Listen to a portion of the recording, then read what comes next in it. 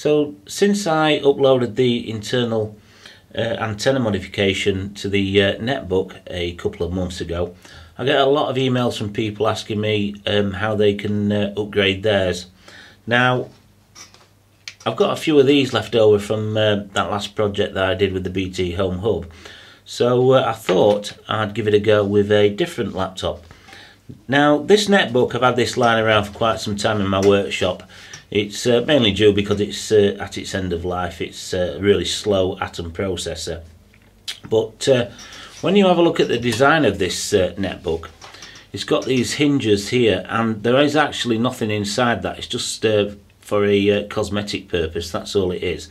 But it's a similar diameter to one of these SMA connectors. So what I thought I could do is put SMA connectors on either side of the hinges and have dipole antennas coming out the sides, and then what I could do is put Reaver on this little netbook, and I'll have myself a little penetration testing laptop that I could take out in the field with me. Now, I have come across a image on the internet where somebody has done something very similar. I'm not sure what make of laptop it was. I don't think it's the same one.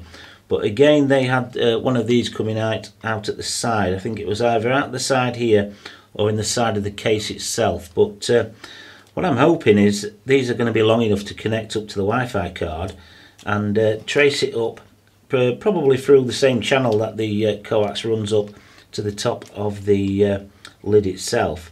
But having it come out of the side here through that hinge, I think it would look rather cool, especially when you've got your two dipoles sticking out the side. So looking at the amount of space that we've got to play with here, we definitely will not be able to panel mount this as it's designed to do with the nut on the inside of here, but we can definitely drill a hole to fit the cable through and thread it in and actually glue it onto the side. There's more than enough space to actually run the cable from out of here down into the laptop itself without coming into contact with that hinge.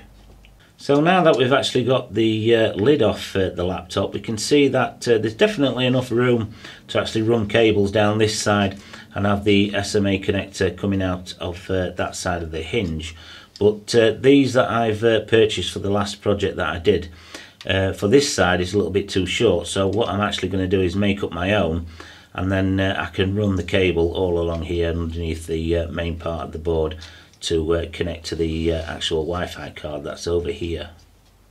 So I've decided that to make this fit a lot neater, I would have to put some kind of spacer on here just to bring it out a little bit, some kind of tubing.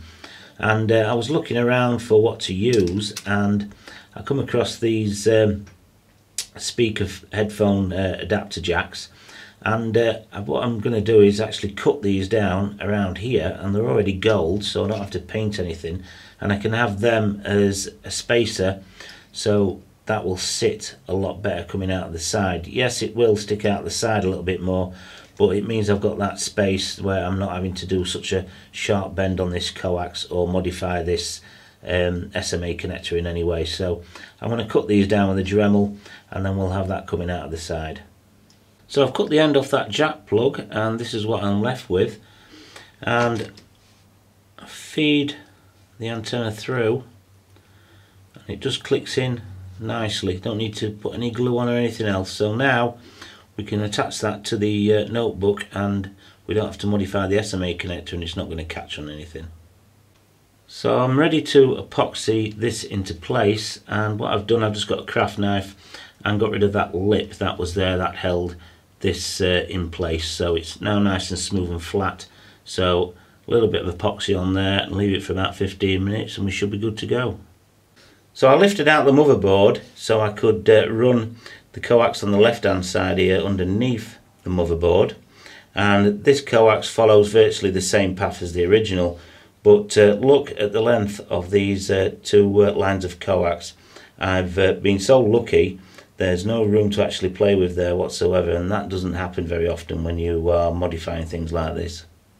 So here is the laptop back together again with its two dipole antennas on the side, and I think it looks Rather cool, but one thing I would have liked to have changed is use some shorter bulkhead connectors there for the antennas so they don't stick out quite as much. But other than that, I've modified this on the fly. I didn't do any thinking about it beforehand.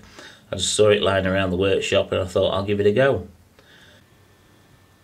So I'm just installing Reaver to the hard drive now, and then I can get on with testing it to crack some Wi-Fi passwords. So hope you enjoyed that little video, and if you did, as always, please give it a big thumbs up, and hopefully I'll see you on the next one.